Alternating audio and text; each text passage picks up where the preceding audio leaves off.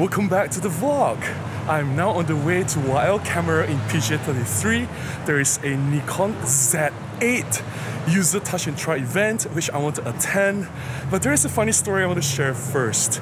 Yesterday was the media launch for the Nikon Z8, and my friend Jackie, who has appeared many times on this vlog before, he got invited to the event and he has a +1.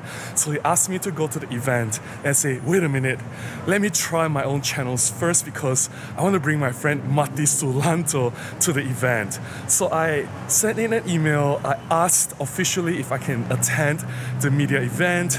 Well, long story short, I overestimated my importance.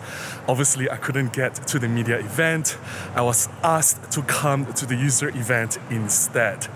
Well, it's kind of frustrating because here I am, a photographer, trying my best to do whatever I can to contribute to the community. I would like to think that I've made a difference and I want to go to the event. And Matti Sulanto is not really a nobody as well. So it's a little bit frustrating that myself and Matti Sulanto couldn't attend the official launch. But it doesn't matter. Who am I anyway? I'm just a nobody in Malaysia vlogging around random things about photography. We'll see. We'll see what we can find at the event. But now I'm actually late. I need to go and find my friend Matti Sulanto first. And we're gonna have coffee. Then we go and find the Nikon Z8. Let's do this.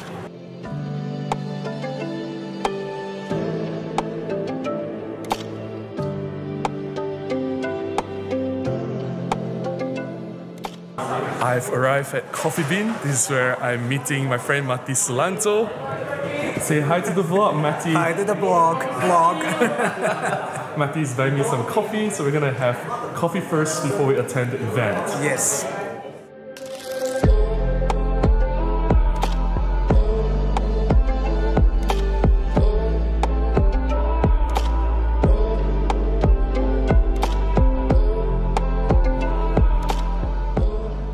I'm currently inside YL Camera. This is the largest camera retailer in Malaysia.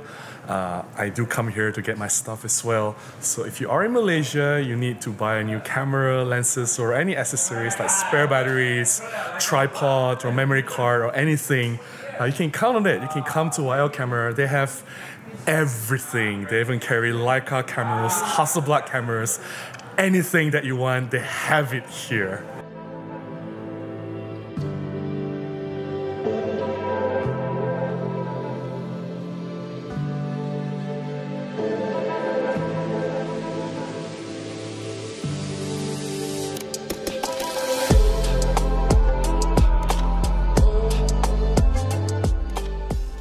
Processing engine, you get a 45 megapixel CMOS sensor with the intelligent AF built from the deep learning, right?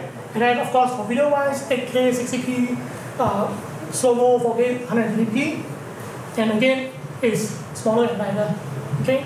And with the XP7 image processing engine on this camera, right, together with the CMOS 50, okay? So the Z9, the weight itself is about 1.34 kilo, whereas now the Z8 is just 910 grams.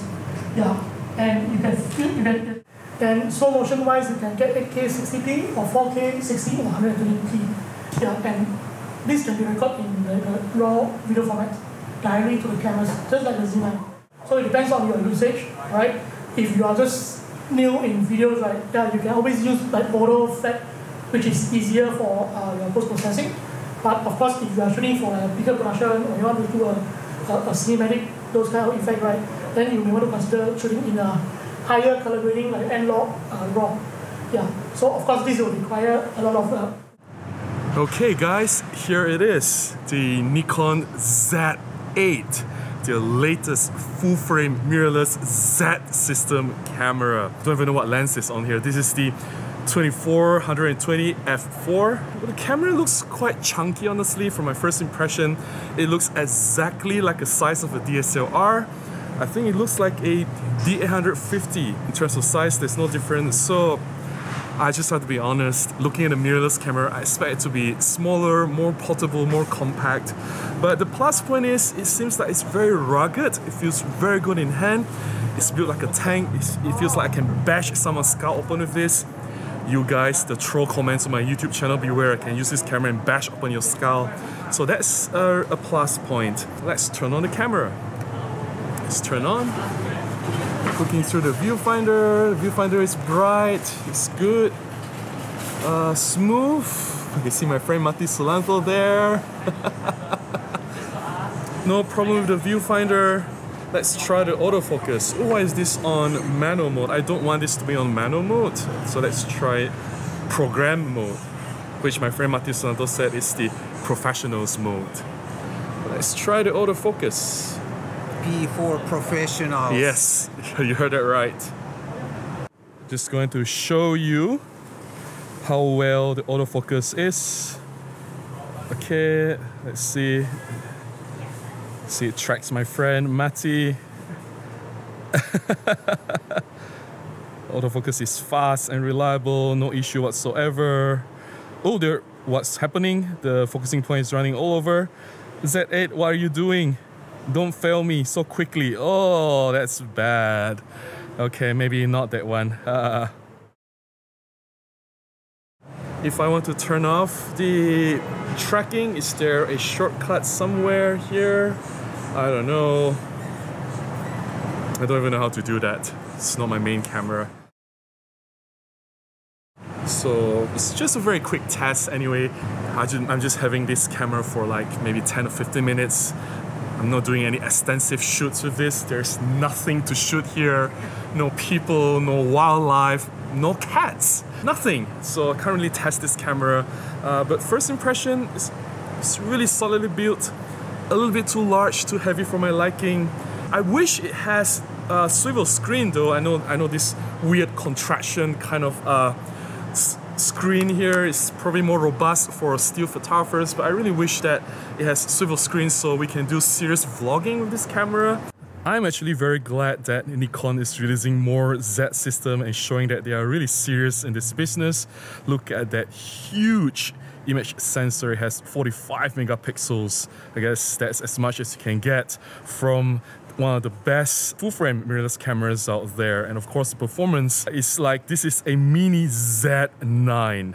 Well, the camera itself is designed not to be small so that it can handle larger lenses better, and well, the Z mount lenses aren't really small, so you do need the cameras to be slightly larger, slightly beefier so that it can handle these lenses. But putting this lens on the camera itself, I think it's not out of balance. The ergonomics still feels really good. I like this beefy grip on the camera. It feels very, very good. The handling itself is no issue. And of course, I love this LED display at the top where it shows all the important settings, and I'm sure it'll look really good even in very bright situations like this out under the hot sun. I like the placement of the buttons. They're not too squished too close together. I love the dials. Everything looks logical on this camera. You can't go wrong. It is Nikon. They have been making cameras for like what, more than 100 years. They've been around. It's the reason why they're around for so long, and I think they are really trying their best. They are putting all the knowledge, all the best things in this camera. It is like a step-down version from Z9, but not really. You still can get all the nice, juicy specs here.